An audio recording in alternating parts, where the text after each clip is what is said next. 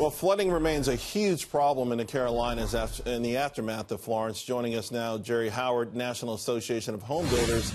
He's the CEO there. And Jerry, first I want to just get a sense of how are you building new homes? Are home builders now taking into account the severity of these storms, because each subsequent storm seems to bring another level of damage, and people are saying, can these homes be built better?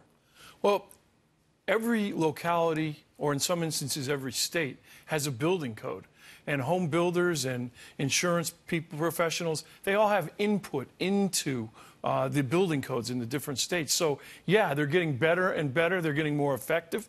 We're seeing, even in the storms last year, that the homes that were built most recently are the ones that are witstanding the storms better than the homes that were built earlier. Oh, because I mean, one of the criticisms is that home builders build to the minimum, to the standard itself, but not beyond the standard, right? Some home builders, I don't want to paint a brush, and a lot of folks say they prefer older homes when, I don't know, is it a myth that the older homes are built better and more sturdy? Oh, yes, absolutely. The standards today, the codes today, are much more stringent. In fact, in some areas, there weren't codes 15, 20, 30 years ago. People could build whatever they wanted.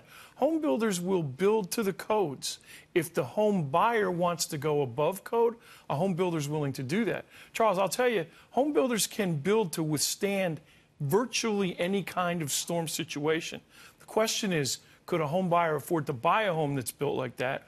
Or would a home buyer want to live in a home that's built like that? Sure. I mean, and I lived in Guam and Okinawa, Japan, and I lived in concrete houses, right? Right. So yeah, we want them to be beautiful, functional, not expensive, and also withstand storms. So it's a tall hurdle, but we do need something approaching that, it feels like. And that's where the code making process is so important. Every 3 years, or in some cases every 6 years, depending on which state or locality you're talking about, the codes are revised, they're examined, and they're improved upon.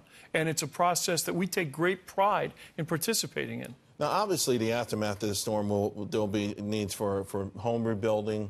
Homes are going to be washed away. And we already see one of the big industry issues for you is a lack of labor.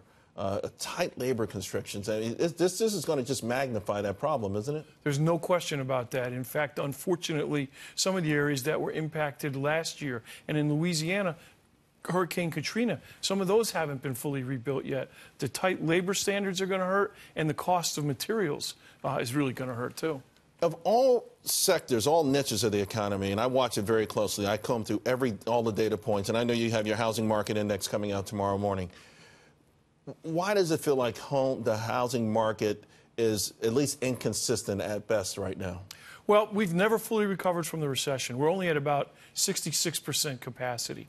And there are some very strong headwinds which are leading to that inconsistency. You mentioned one, labor. The other is the cost of materials from the tariffs. Lumber prices, Canadian lumber roof. Prices. Yeah. They've come back down now, but they're still above what they should be.